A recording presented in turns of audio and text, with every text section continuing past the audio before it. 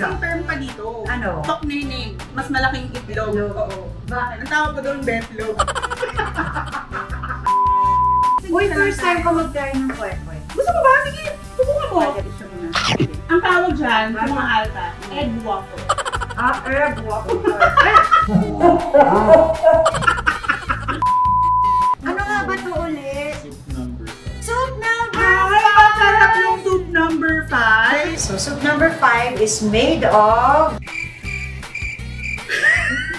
betlog.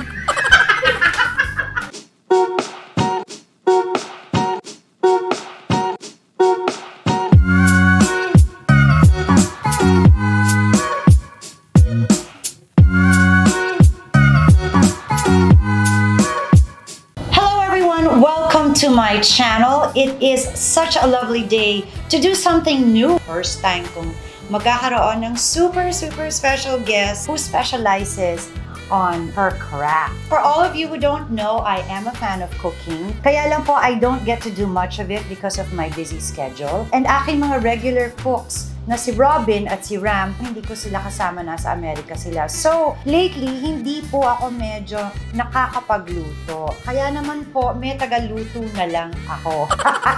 This very special guest of mine, I've invited her. Sobrang popular siya sa social media.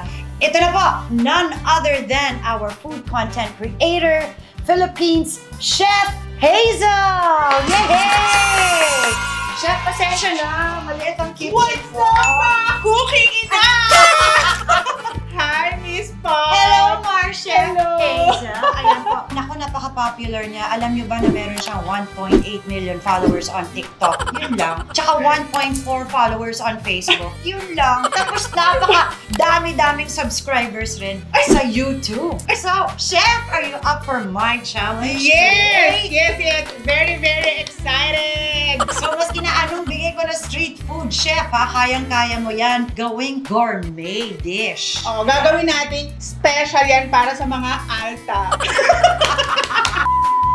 Paano ka ngayon nag-umpisa as a popular food content creator? Actually, nagsimula ako sa TikTok talaga yung mga sayaw-sayaw na ganyan. Eh, hindi nila pinapanood. Yung pandemic, di ba, Mari? Yes. Tapos na-board lahat ng tao. Sabi ko, parang lahat ng tao nagluluto sa TikTok. Siyempre, inggit ako. Luto din ako. But talaga bang ever since, magaling ka na ba talaga magluto? Obviously, magaling. Nag-aral talaga ako ng culinary. After ko mag-aral ng culinary, dun pa lang ako nagluto-luto sa TikTok, gano'n. So, ito na, Chef. Ito na yung challenge ko sa'yo. Sabihin ko mag Chef. Sorry, may dadagdag ka. Ano yun? Sasabihin ko lang sana na, let's go! Ito, sige. 1, 2, 3. Let's go! So, ang pinili kong street food, never ko pa ito natatry, ha? Yung tinatawag natin kwek-kwek. Yeah. Actually, Miss Pop, may isang term pa dito. Ano? Tok neneng. Mas malaking itlog. Oo. Bakit? Ang tawag ko doon, betlog. So, ito na po. Ready na ba kayo? Dahil excited na po ako matry ang instant gourmet kwek-kwek ni Chef Hazel.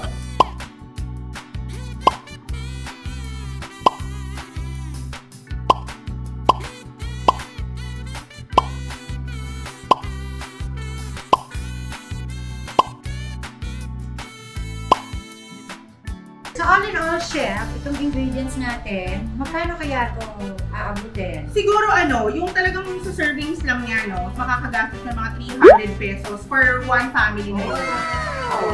Yan. So, ready na ba kayo? Kasi excited na ako matry ang gourmet kwek-kwek ni Chef Hazel. So, here it is! Ayan na! So, let's go! Mainit na siya, galit na siya. So, maglalagay na tayo ng oil. Any kind of oil. Yes, kahit anong oil pwede. Since luto na yung ating kwek-kwek, ang lulutuin na lang natin is yung sauce. Okay. So, first thing first, mag-isa tayo ng wangba. 2 kutsara, ganyan. Sasabihin na natin yung ginger para mas malasang-malasa. Yan. And yung ating onion. Uy, ang bango! Diba? Okay na ako dyan, Chef. Solved na ako dyan. So, medyo nakukulangan lang ako sa oil. Since olive oil naman to, pang alta. But again, any type of oil will do. Yes! Diba? Uy, first time ko mag-try ng kwek-kwek. Gusto mo ba? Sige, subukan mo. Ano lasa? Ang tawag dyan sa mga alta. Egg waffle. Egg waffle. Nalaglag. Wala pang 2 seconds. So ngayon, lumalabas na yung kaluluwa ng enye, ng ginger at ng wangba. Pwede na natin ilagay yung mga iba pa nating ingredients. So maglalagay tayo ng carrots since ito yung isa sa mga pinakamatigas. Promise, ang sarap ng amoy niya. O kaya lalagay na natin itong ating mga bell pepper. Mga 2 kutsara lang din. Para ano lang, balance lang din yung dami ng mga ingredients natin for the plating. So, imimix lang din natin yan. So, naaamoy mo na ba, Mars? Nagutom ako, chef. Kanina okay pa ako eh. May kain na ba tayo dyan? Ay, wala sumagot! Talagang mabango na siya. Feeling ko okay na to kasi maluluto pa to later. Ngayon, lalagyan natin to ng ang ating vinegar. Ito, kutob-kutob lang natin to kasi hindi siya pwedeng sobrang asim. So, syempre maglalagay na tayo ng pa-ketchup. Since feeling ko ano to eh, tomato ketchup. Tomato. Dapat ba banana ketchup? Pag gusto mo ng very, very rare, mag-banana ketchup. Ayan. Ngayon, na nahalo na natin yung pa-ketchup. So, bale, equal yung nilagay mo? Yes. Oo. Kailangan equal. So, kung 4 na spoons ng suka, 4 na ketchup. Yes. Oo. Ngayon, maglalagay na tayo ng lawasa. Mahal yan. Yan ang pinakamahal sa ingredient natin. Ito, for sauce lang to. At saka para mas mabawasan yung tapang ng suka. In-estimate mo lang siya. Yes. Alam mo ba, Mar, sa pagluluto ko, hindi talaga ako nag-measure. Kutob-kutob lang. Yan ang sinasabi nila. Pag hindi nag-measure, very, very good cook. Ibig sabihin, magaling ako magluto. Oo naman! Kasi ang problem sa akin, minsan masarap, minsan hindi. May ganyan din akong may mga ganun eh. Ngayon, ito yung pang-pasweet at hindi natin ayaw mo nga ng sweet. Kukuntian lang natin ngayon yung pinyako. Ang bait ni chef. Ayan. So siguro enough na yung ganyan lang. So ngayon, ito, ilalagay natin to pag patapos na. Laging inuhuli natin yung salt and pepper. Kasi ito, to taste lang. Pero yung pepper, ilalagay na natin yung dyan. Dahil nga sweet and sour to. Alam, may sweet. May sweet kahit konti. Oh. So, lalagyan natin ng sapat lang. So, a touch of sugar. Yes. Ngayon, dahil nag-infuse na yung mga pagulay, yung mga pampalasa natin dito sa pinaka-sauce natin, pwede na tayo maglagay ng slurry. Ayan. So, maglalagay tayo ng cornstarch. Ito na yung pampakapal po. Oo, pampakapal ng sauce. Hindi mukha. Sauce. Ngayon, maglalagay tayo ng lawasa. Ito yung slurry. Kailangan medyo, thick. So, lalagyan natin siyang ganyan. Hindi rin natin siya bibiglain dahil, syempre, konti lang naman yung pinaka-sauce natin. Enough lang na lumapot siya. Yes. Ito na. Ito na ba yun? Oh, ngayon, titikman natin siya. Titignan natin kung ano yung kulang. Kulang ng? Alat? Yes, ng salt. Ang galing po. Ayan. Ang galing. Pareho tayo ng panglasa, chef. Oo, chef, pipay. Ayan. Titikman na natin to. Ngayon, dahil nga, napaalat siya ng konti dahil natuyo, sobrang lakas ng apoy. Dadagdag natin ulit na. Ayun naman pala. Water. Naayos naman pala. Ayan, chef. Ako hindi ako marunong mag-ayos eh. Pag naano ko na yun. Natataranta ka? Yes. So, dahil ayaw ni Mark ng matamis, so ito, nag-aagaw lang to ng salty and sour. So, naiba rin tayo. Iba ko na, ngayon lang. Hindi na siya sweet and sour. Salty and sour. Yeah, salty and sour na siya. Ayan, ngayon okay na yung sauce natin. Pwede na natin ilagay ito mga pang-wet-wet natin dito para naman kapitan na siya ng sauce. Pwede na natin. Ayan. Oh, more. Ayan, enough na to. O, kanain mo yung kwek-kwek, naging ganyan. Oo, mabango siya ha. Oo. Ito na yung moment of truth. Excited na ako. Ngayon, ipi-plating na natin ito, mga mare! Plating! What's plating? Yung plating, ilalagay natin sa plate. Yun.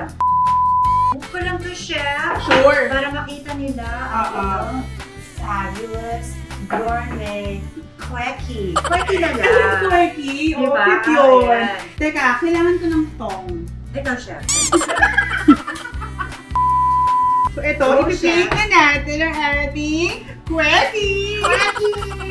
So, kailangan unahin natin yung mga pa-quickie. Siyempre, important rin po ang plating, diba? Oo, kasi alam mo, kapag pagiging content creator, since napapanood nila tayo, kailangan, very enticing yung nakikita nila, diba? Kahit anong sarap ng niluto mo, pero kung tsaka ka mag-plating, hindi sila matutuwang panoorin. Kasi parang, hindi naman natitikman, diba? So dapat, sa paningin pa lang, mukha na. Yes, kailangan. Yes. Ayan, since nalagyan na natin siya ng color, di ba? Ngayon yung pinaka-sauce, since chicken na siya, paninipisin natin yung pinaka-sauce para ma-drizzle natin siya ng maayos. O, lalagyan natin ng konting water. Actually, ng sauce, mukha na siyang, hindi na siya mukhang kwek-kwek lang, di ba? Bilog. Si Chef, si Chef, may dayaan portion, no? Ayan. So ngayon, bully-bully na siya, di ba? Tama. So, kailangan ng buhos-buhos natin dito ay, hindi po pwedeng sobrang ganda. Kailangan talagang binibigla rin. Parang, nilagyan natin siya ng arte, ganyan. Oh, yun, nanonood ka ba? Maganda yan. Diba? Ang masarap siya. Tapos, paano, Chef, kung bitin yung sauce? Bitin ako sa sauce. On the side. Oo, huwag natin pupuniin ito. Ganyan lang yan. Excited na ako. Ayan, ngayon, ready na ang ating sweet and sour quickie. Chara Jeng! So, Chef, meron akong little game for you. Ano yan? Since we are talking about street food, diba, yung mga ingredients natin, curious na ako, Chef, familiar ka rin ba sa mga popular street foods natin dito sa Pilipinas? Familiar ako. Ang problema, hindi ako makilig. O, ayan. So, meron tayong little game. Naku, Chef! Makakapi ka sa prize pag nanalo ka. Ano yan? LV? Wala. Ang prize na... So, ito, Chef. Ito sa pinaka-popular na street food natin. Anong tawag dito? Brownies. Brownies na maraming pores. Hindi, Chef! Hindi yan! Ang tawag dito ay... Alam ko na yan. Ano? Betamax. Betamax? O, diba hindi mo alam? Noong mga panahon mo, ako pa rin tabigin talaga. O, bakit sa Betamax? Betamax kasi, hindi ko rin alam. Dugo ng manok. Betamax. Betamax yan. Galing ni Chef. Next photo. Ay! Parang hindi ka naka-manicure to, Chef. Oo, pero ma. alam ko to. Alam ko to. Alam ko din yan. Ano? Brand yan ng isang sapatos. Tama. Adidas. Adidas. Ano yan? Rich in collagen. Ay! Hindi nga. Totoo. Kakain nga ng Adidas. Ayan. Oh, ito. Alam ko na kung ano yan. Ayan. Tenga yan. Very good, tenga. O, diba? Tama ko tenga yan. Pero ang tawag ay... Ears? Hindi ko Aba, ito. Nag-research ako, Chef. Ang tawag dito ay Walkman. Bakit Walkman? I think na-invento to during the 80s. Hindi ko naabutan yun. Super na, Chef. Naku, ito na. Ay, ito alam ko to. Nung nalaman ko kung ano to, natakot ako. Tawag ng helmet. Bakit siya helmet? Kasi ulo. Ulo na. Ikaw, Chef, kanina ka. Hindi ka mahilig sa ulo? Hindi na ako nakatry ng ganitong ulo. Anong ulo na tikman mo? Monkey. Wala ako naisip na ulo. Ito yung favorite ng mga kaibigan ko lang. Isaw ng manok. Alam po siya. Ayan. Ito naman. Ay! Favorite ko rin yan. Ay, gusto ko yan. Ako rin. Ako hindi ako kumakain yan. Ay, ang sarap nito. Baka na pag super crunchy. Ang problema, baka makita ko kagad si Lord pag kinain ko yan. Yung konti-konti lang naman, Chef. Ano yung chicharon? Bulaklak. Ito naman. Ay, favorite ko yan. Lalo na yung magpa-condensed milk, binator. Yan, hindi ko pa natatry. Mag-stone. Totoo? At ito, ano ba to? Ay, para siyang sabaw. pares. Ano yung pares? Pear. Alam ko siya. Ano nga ba ito ulit? Soup number 5! Ay, masarap yung soup number 5. Ang alam ko sa soup number 5 is known for making you stronger. Yes. And It's hotter. Ano sabihin ng hotter siya? Nakakainit sa katawan yun eh. Yes, it's an aphrodisiac. So soup number 5 is made of... Backlog. Ang buong episode namin food. So Kulang. these are baka na balls. And they're full of protein. Yes, oo. Now is the time to try our Gourmet Quickie! Quickie! Chef. Titikman natin ang pa-quickie ng taon. Sige. Sweet and sour quickie. Actually, hindi. Salted and sour quickie. Nabago na. Pag makaaal ka talaga, kailangan ng knife mo. Kasi, chef, baka malaman nila na malaking... Ano yan? Ano? Okay yung sauce, diba? Okay. Pinalevel up natin. So, a different dish for your street food. Something different para hindi po paulit-ulit. Surprisein niyo po ang inyong friends, partners. Yes. Sobrang dali lang gawin. Kahit nakapikit ka, pwede mong lutuin to. At napaka-affordable. Yun ang pinaka-importante. Maraming salamat sa iyo, Chef Hazel.